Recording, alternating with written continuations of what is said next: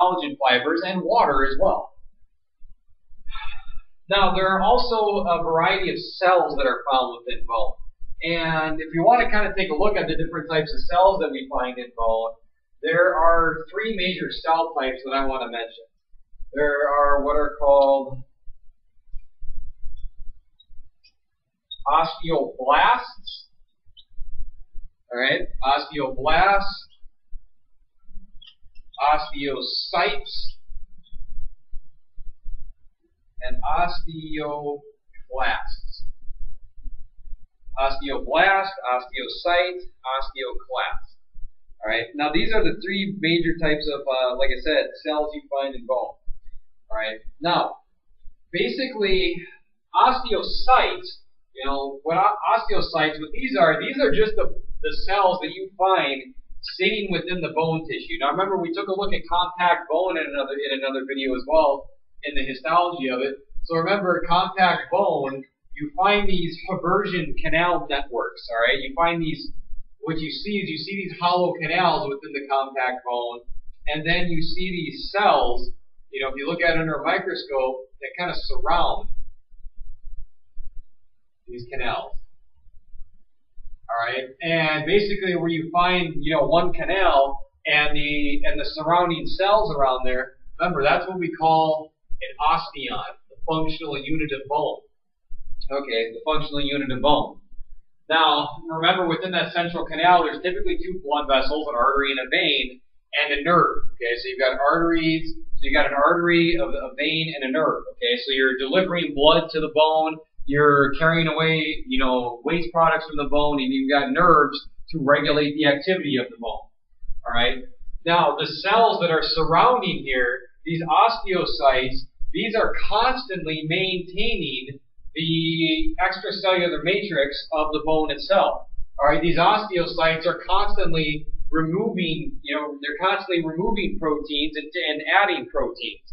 All right, as proteins break down, you're going to have to put some new ones in there. All right, so that's all they do. They just sit there and they maintain the protein and the mineral content of this. So these are just functional cells that are surrounded by the extracellular matrix. Now, these osteoblasts, all right, what these do, these are designed to produce new bone tissue, all right? Osteoblasts produce new bone tissue. And these are derivatives from cells that are called osteogenic or osteogenitor cells. Okay, remember, osteo meaning bone, genesis means to create, okay? And so basically, these are cells that you find that are there to create new bone tissue, all right? And basically what so you've got the osteocytes that are constantly playing a role in the remodeling process of bone. When I say remodeling, I mean bone, we're constantly adding and taking away layers of tissue and bone. All right, so these osteocytes are stripping away proteins, they're adding proteins, they're helping to maintain the mineral environment. All right. Now, osteoblasts, what happens? These come from these osteogenic cells, and remember, osteogenic cells, these are stem cells. These are stem cells you find within the bone, and when we hormonally activate these stem cells with the right chemical messages, these osteogenic cells will proliferate into osteoblasts. And then these osteoblasts are just going to sit there and squirt out a bunch of protein and salts. And all those new proteins and salts are just going to add on to the already existing bone. All right. So think of osteoblasts as undergoing a process called deposition. All right. They're depositing bone tissue. They're creating and adding new bone tissue. All right. And there are certain situations when we would need to do this. For example, if you exercise, all right, if you're a sedentary individual and you decide to get in shape or to stay active for whatever reason it may be, all right, your bones are going to have to thicken in order to compensate for all the mechanical stress you're applying to the bone. All right, if they don't, they're just going to break because remember, muscles are attached to bone. All right, muscles are attached to bone via tendon. Muscles shorten when they contract. They pull on tendons and they pull on bone tissue. All right, so the combination of if your bones didn't thicken, all right, your muscles are just going to be yanking on those bones, and that can potentially weaken them as they pull on the matrix and they're pulling the tissues apart. But even worse than that is you have to remember most exercises are impact type exercises. Where you're applying force. Like running or playing basketball. I mean, sure, there's low impact exercises like swimming and cycling. All right, but your bones are still going to thicken. All right, even when you're doing that because of the force that muscles are applying on them. But if you let's say you decide to take up running, all right, the muscles of the bones of your ankle and your tibia, your shin bone, are going to have to get really thick. They're going to have to thicken even more because of all the pounding that's going on. All right, and that's deposition, where we activate osteoblasts to basically build up bone tissue. All right, and the hormones we do this with our calcitriol. Okay, calcitriol is basically the hormonally active form of vitamin D. All right, the hormonally active form of vitamin D. Calcitonin isn't really used much in adults. It's used a lot in kids. It does help promote bone density. Another common hormone that promotes this is estrogen. All right, estrogen is very important for this. Excuse me. Because you hear about estrogen a lot when you're talking about menopause. All right, estrogen, the exact mechanics of this isn't well understood, but estrogen, helps to promote bone deposition to maintain bone mass. That's why when women undergo menopause, their bones get, brittle to the point where they break, osteoporosis. Because as those levels go down, their bone mass is also going to go down as well. All right. And the opposite of this would then be osteoclasts. Okay, think of osteoclasts as cells that are designed to break down bone tissue. Okay, these are very big cells. These are very big multinucleated cells that basically these come from actually stem cells in the bone marrow that we use to produce blood. The stem cells that we use to produce monocytes, which are basically macrophages circulating in blood. All right, and in the right chemical environment, that's with the influence of the hormone parathyroid hormone (PTH), we will activate osteoclasts. All right, and there are certain situations where we need to break down bone tissue, like if mainly if our blood calcium levels get too low.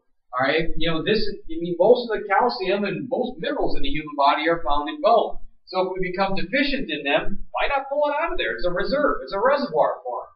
But this is not a good long-term mechanism to maintain because after a while you'll just continue to break that. If you over-secrete parathyroid, your bones are going to get soft and soft and soft because what these osteoclasts do is they basically produce hydrochloric acid. All right. They secrete hydrogen ions into the extracellular matrix, and then it just combines with chloride, coming in from blood flow to the area, and then you produce this acid. And then this acid just basically strips the minerals away from the proteins.